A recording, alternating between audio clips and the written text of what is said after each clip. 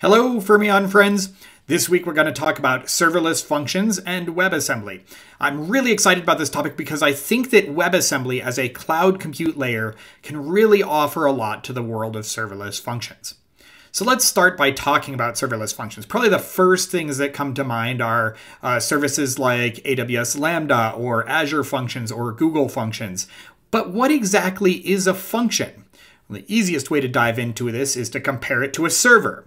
When we build a server in software, we're starting up a process, and it's a long-running process, and it handles many requests. A request comes in, it handles it, generates a response, and sends it back.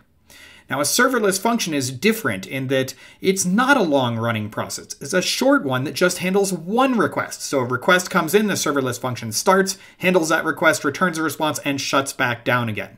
One of the advantages of serverless functions is they're really easy to write. Another advantage of them is that they tend to scale really well. You just rely on the serverless infrastructure to scale your functions up and down depending on the load.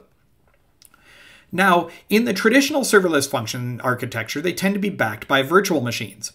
And when they start up, it takes a little while to first begin executing your code. So let's say, we've got the average serverless function, and it cold starts. It takes around 200 milliseconds before it's warmed up and can start executing your code. Say your code takes about 50 milliseconds to run.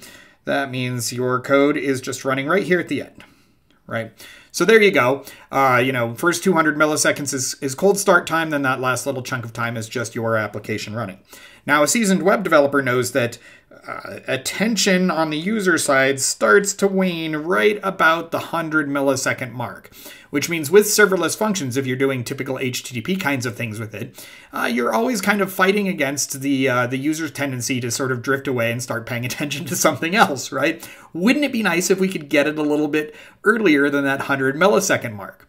That's one of the goals we've had while building Fermyon Cloud, and we've been working to really optimize this cold start time for serverless functions.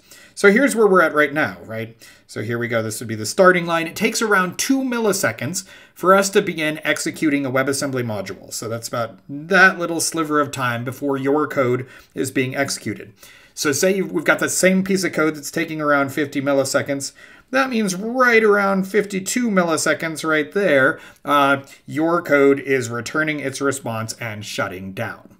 So we've really only consumed that little tiny wedge of time to start up the WebAssembly runtime. Effectively, when we compare this, right, at a quarter of the time it takes to cold start in the traditional serverless function methodology, we've already returned the response and shut things back down again, well before we've hit that sort of 100 millisecond marker when the user's attention starts to wane. So that, I hope, gives you an idea about why we're so excited about the potential for WebAssembly to power serverless functions. That's all for this week. Talk to you again later. Bye.